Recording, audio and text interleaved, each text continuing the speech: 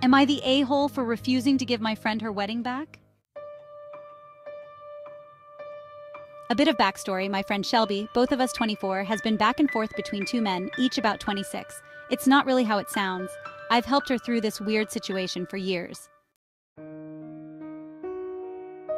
Shelby and Matt, the first guy, were together for about 2 years.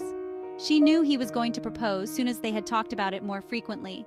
Matt and I had even talked and met up a few times to discuss what she would like, the ring, and all that. Well, a week before he was planning to propose, Matt got a job offer in California, which is huge for his career as a software developer. We live in Pennsylvania.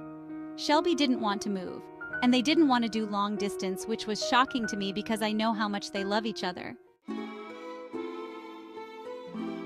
Fast forward a year, Shelby met and got engaged to Austin, the second guy, which I guess was serious, but not as serious as her and Matt.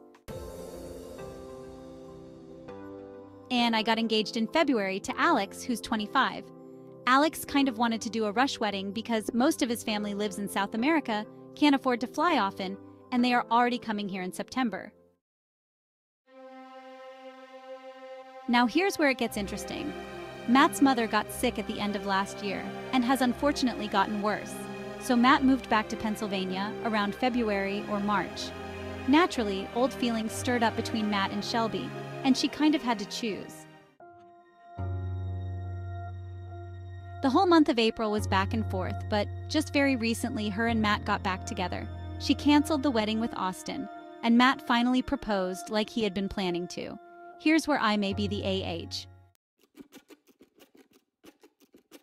After I found out that the wedding was canceled, I got in touch with Shelby's florist, caterer, venue, etc.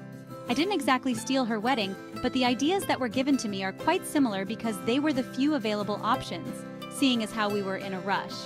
I even chose the same date that her and Austin were planning to get married because I knew that all of our friends would be available.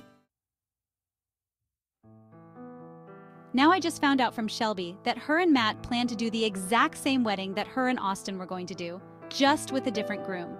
I told her that I now plan to use the date in September because she had canceled with all of the guests, the caterer, florist, etc. And it would be easier to replan her wedding than to try and reassemble. She called me selfish and a bad friend, and I just tried to explain to her that Alex and I didn't have much time. So am I the a-hole?